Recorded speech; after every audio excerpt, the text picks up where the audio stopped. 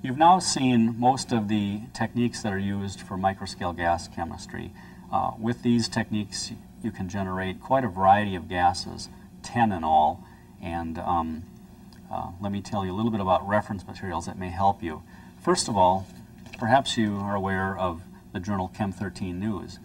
Our articles have appeared in this journal since 1996, and as we do more experiments with gases, we publish the results in Chem 13 News.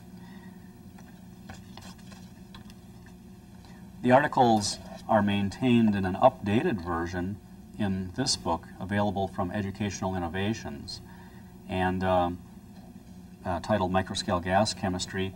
It includes up-to-the-date,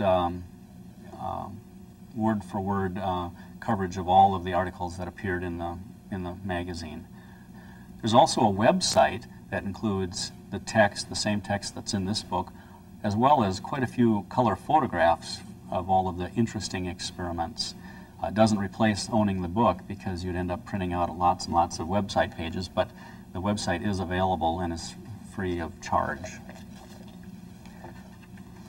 Finally, there's this larger book available from Flynn Scientific. This book covers the first 10 gases, the gases that you now know the technique for the generation of. These are the gases where that can be made by putting a reagent inside the test tube and another reagent drawn in from the bottom.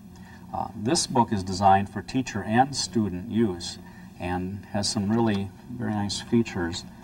For example, I just opened it randomly to this page, experiment 4.7, and there are pictures that show step-by-step what should be done, so students can follow along and weighing the reagent, filling the syringe with water, floating the cap, draining the syringe, and so on. So it's a fairly student-friendly version. At the end of each experiment, there are questions that can be answered.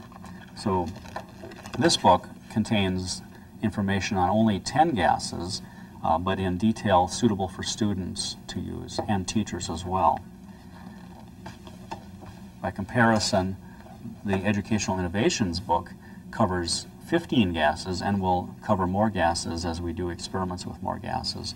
But it's written basically at the teacher's level, and there are no questions and answers. It's a much thinner book.